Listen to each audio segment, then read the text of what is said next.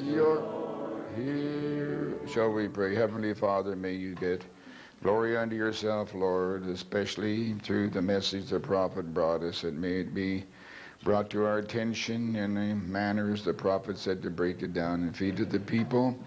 We're just asking that that be not only required of us, Lord, but fulfilled in us, each and every one of us, speaker and hearer, Lord, so that your name might be glorified. We know this is important in this hour, Lord, because the message is actually separating. At the same time, it is feeding and transforming and getting the people ready, leading to perfection.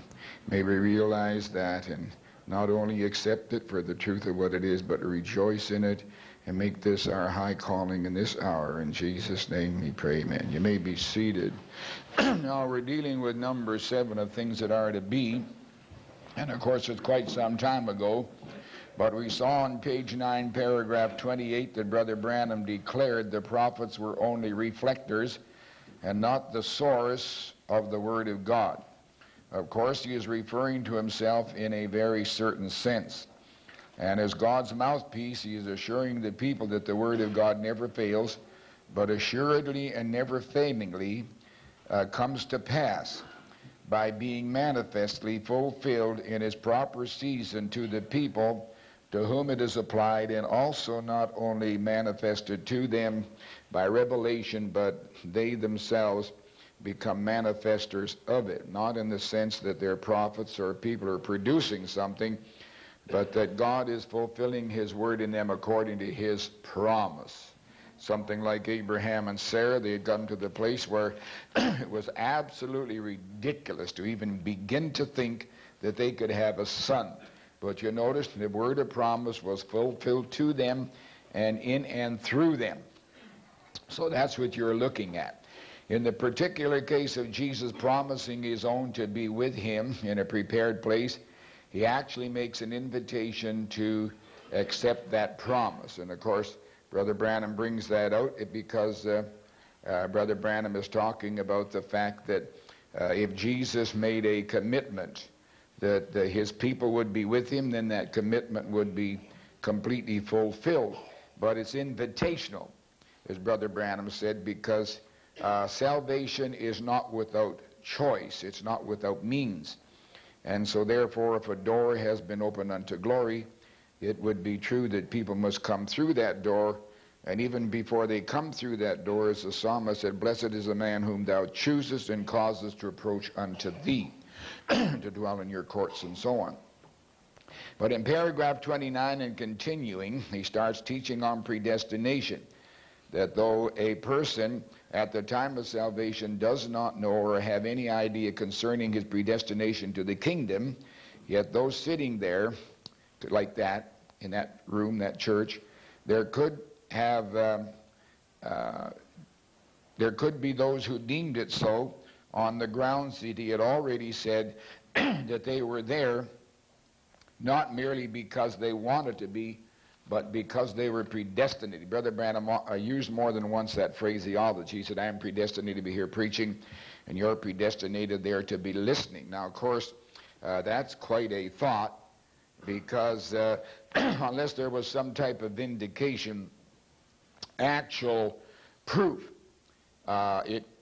you could not possibly take that from a mere man speaking his own words, because that's the con artist game. That's a con artist game of Mrs. Eddy. It's a con artist game of Mrs. Miller, the Seventh-day Adventist prophetess. It's the con artist game of the Armstrong bunch and Mormons right down the line. It's a con artist game. And it seems that there are more people wishing to be conned than those who would be right at any cost. You know, live, die, sink, swim. They don't want that.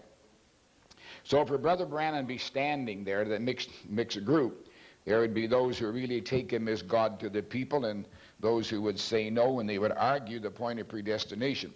And as I mentioned before, one of the first things that people came up against in Brother Branham's ministry, his teaching, was predestination. So you could see this would raise the hackles on the Pentecostals and different ones coming in from outside, and perhaps would also throw for a loop some of those people who claim they believe the message, because just before that time, as I mentioned, perhaps the last time I was here on that Sunday, that I was absolutely abused by man because he could not believe that I was listening to Brother Branham correctly and he was listening incorrectly. And the way he swung to Joseph later on makes me realize he never did listen. What's Joseph going to do? The only thing he can do is repeat word for word what his father taught, because he's not vindicated, neither can ever be. No fivefold minister, prophet, or whatever he is, can never be vindicated. There's no way about it. It does only a word prophet of that caliber, Brother Branham. Now, mentioning here then that Brother Branham is talking about those sitting there, they should have already caught the drift of the strong statement of predestination. So that being the case, they were predestinated to be there. He was predestinated to be there. The word of the hour or season should then of necessity come to them through him. And that, of course, may have been caught by some, no doubt was caught by different ones, and right away the thought comes up, well, who's this William Branham anyway? Who does he think he is? After all, bless God, I've had some experiences. Well, you see, they haven't got a clue. They haven't got a clue to Scripture because they don't want to admit the possibility of them being wrong.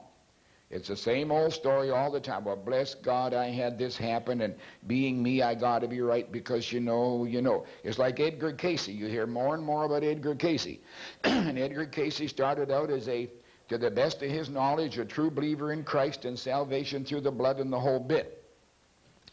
But because of the fact that he could go into this trance and put himself under, and you could talk to him and that voice speak through him. There's a clever fellow from Dayton, Ohio here, went down into Kentucky, and there he had Mr. Casey go into a trance. And they, of course, recorded what he was saying. And the man asked him questions concerning not the transmigration of souls, but the, your soul passing on to the next one. Anyway, after having asked him all those questions of reincarnation, and Edgar Casey came out of his trance with that voice speaking through him, using his voice, that reincarnation was correct, why, right away he said, how can I be wrong? I got to be right. I'm the wonderful Edgar Casey. I could tell all these things the doctors don't know. Why, look at me. He was already snared by the devil and took that to show that he was of the devil. And yet, the same man living today would no doubt call himself a great Christian and try to bring reincarnation and Christianity together. You can't do it. Because Christianity depends upon a resurrection, which means what went down comes up. That's why the only hope I've got is the true seed of God coming up, because Lee Vale himself does not want to come up. I'd botch the whole mess once more. Huh? Yeah, thank God the body of sin is gone, gone, gone, gone. A person, if I could throw it in the lake of fire and watch it squirm, I would do so, but it doesn't need to. The maggots will get it. Go to gases or ashes, whatever. And those little somatides in there, I guess that's what it did it all, will come back. Now, of course, it is not likely that many caught what Brother Branham was saying. Brother Branham, as already stated, begins to teach them with great authority on predestination and very particularly on the physical or natural aspect of it, all the way back to God himself. So we're going to start reading, and I'm going to take liberty here to read, but I want to read, then I'll come back and read the whole thing all together, because I'm looking at a certain continuity here. Now, in paragraph 29 on page 9, as I have my notes here, Brother Branham said, but notice, in this world that is to come, for there is a world to come, just like your birth here, as I said, you were prepared. God knew you would be there. Now, I'm going to keep reading on the next page, paragraph 31. See, you were all pre-planned by God. All of you. Every bit. Nothing happens by chance with God. He knows all about it. It's all pre-planned. Like he said, how many fleas there have been, how many times they bat their eyeballs, how many make a pound of tallow. It's all pre-planned, planned for many generations back so you could be here tonight. Did you know that? Just think that you at one time, I'll repeat this again, you at one time was in your father, in the gene of your father. Now he didn't know you at that time, neither did you know him. You see, then you were put in the bedding ground in the womb of a mother through holy wedlock. Then you became a person expressed. Doesn't say you became a person, it's person expressed. You always were a person. Now you're expressed. Now he's telling how it was done. And of course it goes out like a lead balloon. You became a person expressed in the image like your father. Then there's fellowship. Now the only way that you can be born, that you can be a son or daughter of God, is that you have eternal life. And there's only one form of eternal life, and that's God's life. Only one form of eternal life, that was God. Therefore, to be a son of God, you had to be in him always. Eternality. The gene of your life, spiritual life tonight, remember the spiritual life with God being Adam, breath of life, which was the soul, was in God the Father before there was even a molecule. That's like Christ came forth, formed that light. What did it form from? The very substance of God. Was in God, the Father, before there was even a molecule. See? And you are nothing. Now, that's the normal expression people use, but that's not true. You are nothing but. In other words, it's pure. Nothing but the manifestation of the gene of life that was in God as the Son of God. Now you are expressed after his word has come in you to light up this age. You expressing God's life in you because you are a son or a daughter of God. Now he's talking about the threefold structure of man, the body, soul, and spirit now. You get what I mean? Like he said, my eyes, my ears, my nose, who's me? We'll go into this more fully, don't worry. You are sitting in the church tonight because your duty is to express God to this nation and this people and this neighborhood where you associate. Wherever you are, God knew that you would be here because you have to be one of his genes or his attributes. You had to be. If you got eternal life, then it was always eternal life. And God, before there was a foundation of the world, knew that you would be here. And when the word or the water, the washing of the water or the word fell upon you, you were expressed in a being. Now you have fellowship with your Father God, just as you have with your earthly father. You are citizens of the King, not citizens, but your children, sons of and daughters of the living God, if it be that eternal life dwells in you. Now, I'm going to go back and read what I missed. So let's start over. Now notice, in this world that is to come, for there is a world to come, just like your birth here, as I said, you were prepared. God knew you would be here. And now you know, even things that your parents did, though people think that isn't visited from generation to generation, but it is. Now the Bible says specifically that evil, visiting the sins of the fathers upon the children. But they fail to realize there is another visitation. And that visitation is not consequences, but people. Now let's keep reading. Over in the book of Hebrews, I believe, about the 7th chapter there, there the writer, as I believe it was speaking of a great event that took place with Abraham, that he paid tithes to Melchizedek when he was returning from the slaughter of the king. That's the kings of Sodom. And now he said that Levi was in the loins of Abraham when he met Melchizedek coming from the slaughter of the kings. And then he reckoned that to Levi, and he put it to Levi's account that Levi was paying tithes also when he, Levi, was in the loins of Abraham, his great-great-grandfather. Now, and he visits the sins upon the people. Now, if he visits the sins upon the people, there is no way he cannot visit the righteousness of the generations ahead. Like we saw thy mother Eunice and thy mother Lois, thy grandmother Eunice, not vice versa. Lois the grandmother and Eunice the mother. There's a chain in there of natural election, natural foreknowledge, natural predestination that must come from a spiritual foreknowledge, spiritual election, and spiritual predestination. And he visits the sins of the people upon their children from generation that won't keep his word. But the Bible also says he visits upon those that keep his word. Now, so Brother Branham is showing here there is perfect continuity in every single thing that God does, And though he starts it in his foreknowledge, he has to come to a place where he works it all out here down below. And he's got to work it out in his own children. Now, if Abraham was the great-grandfather of Levi, and Levi was already in Abraham, and you take it right back to Adam, then you can see the life that God breathed into Adam's nostrils, or Brother Branham said was the Holy Ghost, and at that time he became a living soul. He was not a living soul before.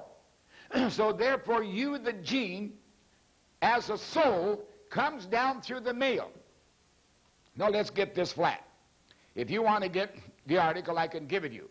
But I've got great faith in Dr. Merkel.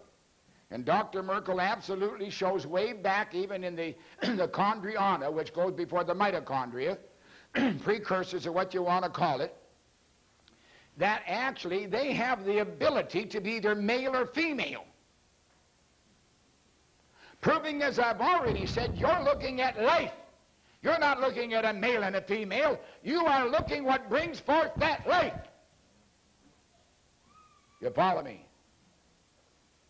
Yeah, you do or you don't. Where does your female Holy Ghost go to? Where do you find female spirit? In the sense there's any type of procreation there. That was created, as Brother Branham said, for sex and reproduction. Then leave it there.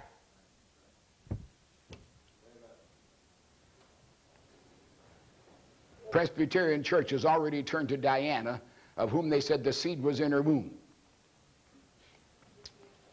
As I was talking one day to Don Shear, and he had read The Source by Michener, and Michener brings out when the heathen and the Gentiles came in and raped the Jewish women, they then automatically said it's no longer by the male, it's by the women. Hogwash and perversion. Sacrilegious talk. The woman doesn't contribute anything at all. But those things that lie there within her, physical qualities, the male alone carries the life. And if you don't believe it, let a woman try to get pregnant outside of male sperm. The science can go so far as to prove something that just won't produce an illegitimate, it'll produce a monster. And the Jews believe in that kind of crud too. We played the tape, the Ashley Red Heifer here one night and showed you. This burns me to a crisp. There's nothing but lies. It's crept right into this message till a man writes a letter saying the great hot revelation is going to sweep the world, and guys like Levy are going to stand back with their chops drooling. There's the great female Holy Spirit. I got news for you. The original life that came down from God in that Son, when that light formed from the essentiality and the intrinsicality of Almighty God, was that man, Christ Jesus. And listen, let me tell you, you will never have a body outside of the seed that is there, and that seed was a male. He was circumcised.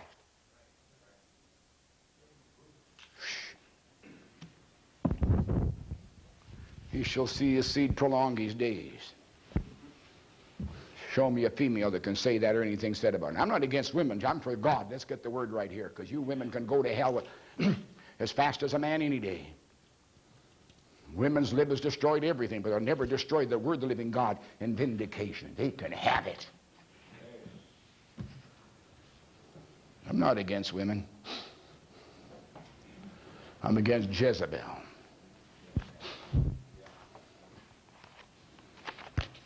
She dressed a certain way and did certain things, but I get excoriated because I point out discrepancies.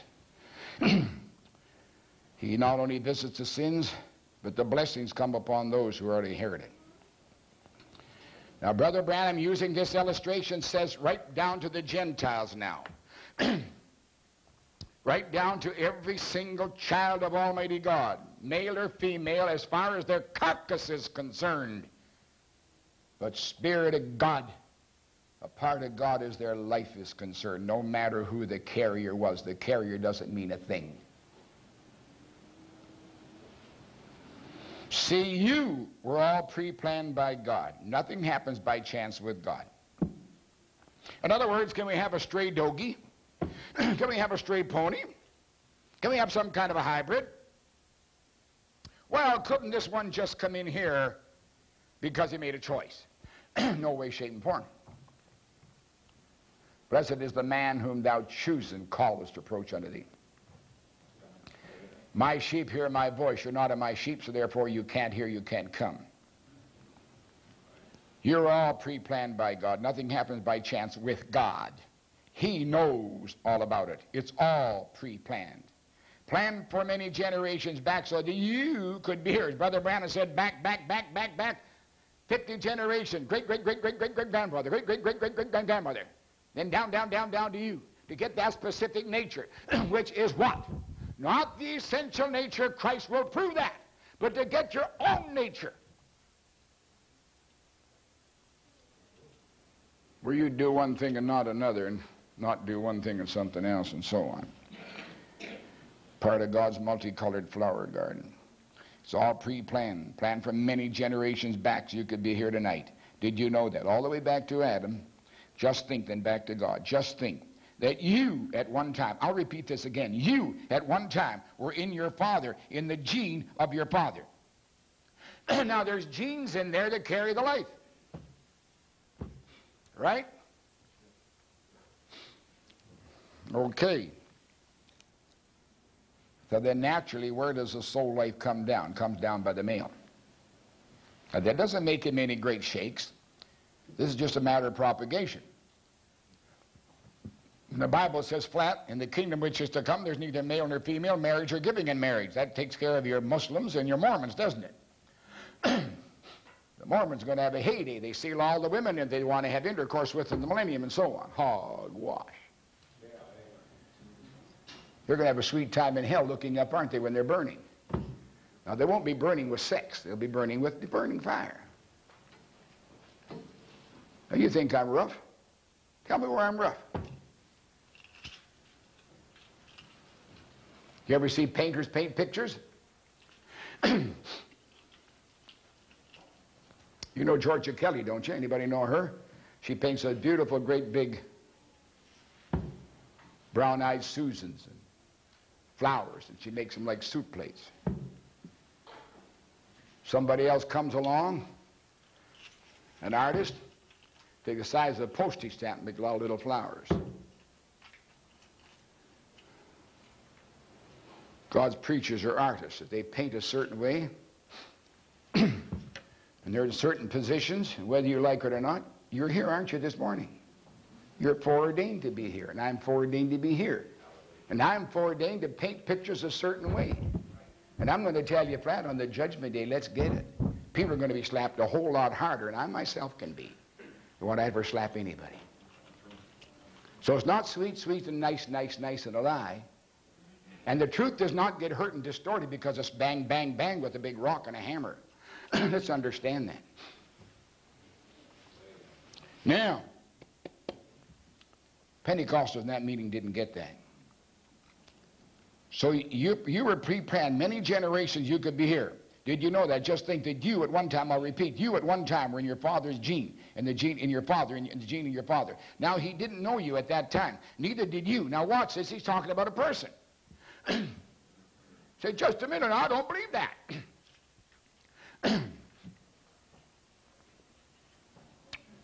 Would you believe the truth was sex was not meant for joy and for pleasure, but actually for reproduction? This is why when Owen spilt his seed upon the ground, his sister-in-law should have been impregnated by her. God killed him. Now, I'm not saying sex is wrong. I'm just letting you know the facts that Brother Branham taught and why he taught them, and they're all outlined here. I could say many things, but that's enough. You want to ask me a question? Ask me any number of questions you want later on. Now, he didn't know you at that time. Neither did you know him at that time. But you see, then you were put in the bedding ground. What was the bedding ground? The womb. What was put in there? Sperm was put in there. What's in that sperm? Life. Now, where does it come from? Who put it there? Go back to Genesis. I want to know where we're wrong. But you see, then you were put in the bedding ground, in the womb of mother, through holy wedlock. I've heard women lie when they take their vows. I've heard men lie.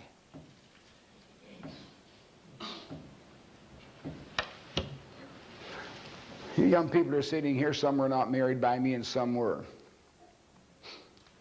How are your